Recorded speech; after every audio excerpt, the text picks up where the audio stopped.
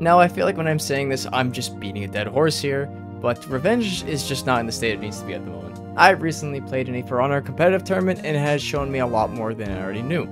That revenge is just complete and utter useless mechanic.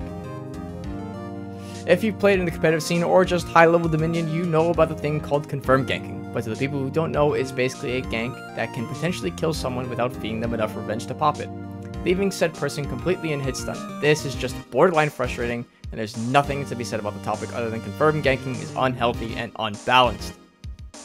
The point of the revenge system is supposed to give a person a stall mechanic slash comeback mechanic to basically mitigate the massive loss of health from multiple attacking targets. But as you can see, these ganks, for example, Ocelotl, Varangian Guard, Shigoki Orochi, do not feed enough revenge before the target is dead. The worst part about all of these ganks is that they are all started with bashes, and to anyone who knows how revenge works, dodging feeds little to no revenge.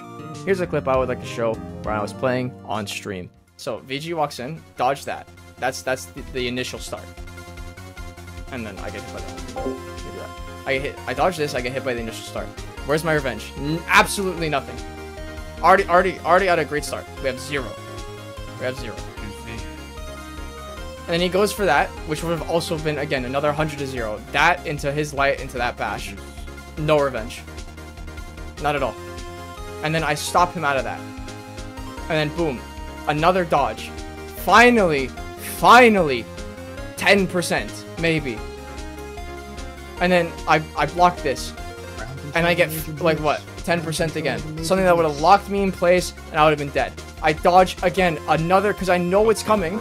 I know it's coming, because I see the bash starting. I know it's coming. I dodge the light coming in to confirm me into it. No revenge gain. Or maybe even 2%. And then I dodge, nothing, doesn't matter. Like, look at the amount of revenge I got. For playing so perfect. For playing so perfect. It sounded like... As you can understand, I was pretty visually upset. But if you were to say what I'm saying is wrong, well, you'd be outright, well, wrong. Revenge, as I said, is supposed to be given to players who either play very well defensively or take a lot of damage from multiple opponents while tagged. So in the clip shown, my defense was quite literally near flawless, dodging multiple startups of confirmed ganks over and over again. But was I rewarded with my defensive play? No!